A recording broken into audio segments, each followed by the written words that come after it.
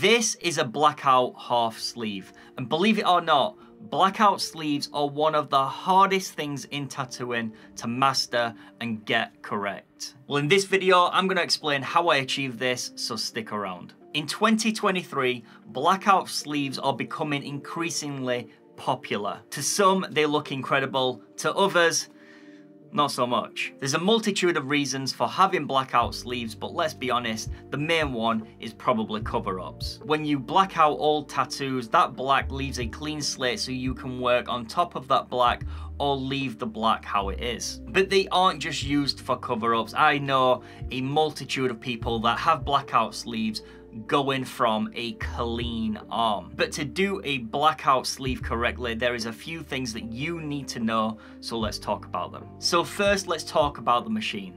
Blackout sleeves need to be consistent and not patchy.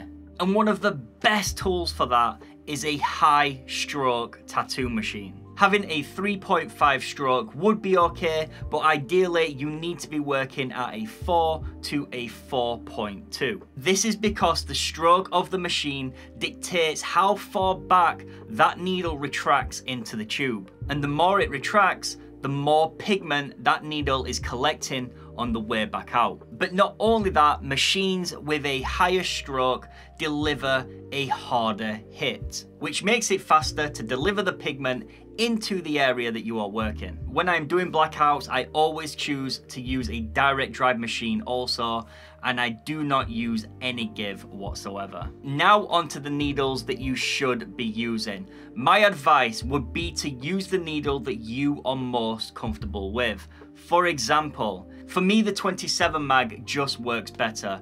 When I use the 47 mag, I find that my black does not go in as quick and it does not go in as consistent. Therefore, if I'm to use the 47 mag, the possibilities of me overworking are there, but also not having that black as consistent as when I use the 27 mag. So use the needle that works best for you. However, there is some little caveats that you should know. When you are doing blackouts, please stay away from bug pins and curved mags, and here's why. Bug pins are smaller in diameter, which creates a smaller puncture hole in skin. And because you are creating a smaller puncture hole, that means that less pigment can be delivered. Remember, for blackouts, we need the most pigment possible to be delivered. And then we have the curved mag. Now, the reason you don't want to be using curved mag is because they are curved on the edges, which when you are doing blackout with a curved mag, because you have that curve on the edges, you are actually depositing pigment at different depths. And again, you need the consistency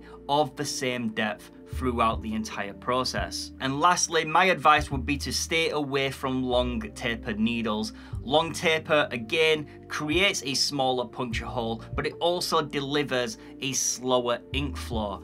And when we are doing blackout, being slow is not what we want. Therefore, the best needles for packing black and doing blackout sleeves would be a straight magnum of the magnum that you feel the most comfortable with, a 12 gauge diameter needle to create the bigger puncture hole to deposit more pigment, with a regular taper to deliver pigment faster. So we know the machine that we need to be using, we know the needle that we need to be using. So what about technique? The most important thing to remember is it doesn't matter whether you use the circular motion, whether you use a back and forth motion, whether you use a cross-hatching motion to pack your black. The most important thing is consistency in your technique. It needs to be flawless throughout. You need to be hitting the same depth. You need to be working at the same speed. You need to be hitting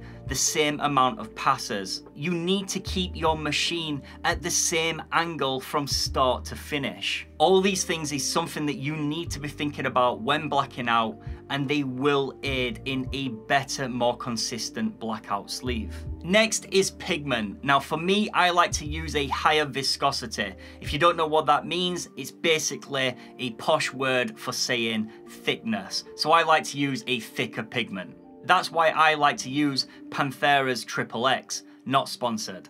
I just find that to be the best pigment that I have used for Blackout. Please do not try any thinner pigments like Lining Blacks because they just will not work as well. Now, with regards to your pigment, you need to be consistently checking your pigment. Throughout the entire Blackout process, there will be plasma that is produced by the client's skin. While you are working, that plasma is sucking up into your tube, and then when you dip into your black, that plasma is going into that black, which is then diluting said black. And because that black is now diluted with that plasma, you are not getting the same consistent black that you was getting at the beginning of your session. And throughout the session, it's just going to get worse and worse and worse. So when I am doing blackouts, I always have multiple pots of black set up, ready to change out. And finally, the stretch. Again, consistency. Just make sure you are stretching the same amount of pressure throughout your entire blackout process. Everything when it comes to packing black and blackout sleeves is all about being consistent and being methodical. Always remember, the faster that you are when doing blackout, the better.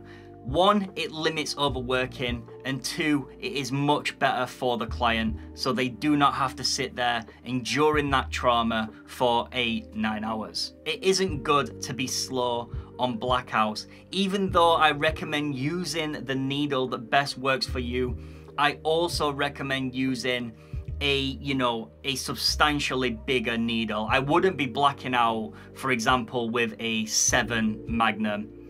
If you can use a 13, 15, 17, 23, those types of needles are going to be vastly superior. When it comes to blacking out, you are potentially creating the most amount of trauma. So you need to do everything in your power to get it in quick to be able to move on. You have very limited time before the skin starts to break and just cannot take it anymore. But that is Blackout, guys. If you are new around here, do not forget to subscribe to the channel. Please like this video. Likes really do help. Do not forget to turn on the bell to get notified every time I upload a new video. But go out, have fun. Blackouts really are fun. They are really easy once you know how to do them. Go out, practice. If you want to join my Patreon, the link is in the description. Peace out, guys. Muchas love.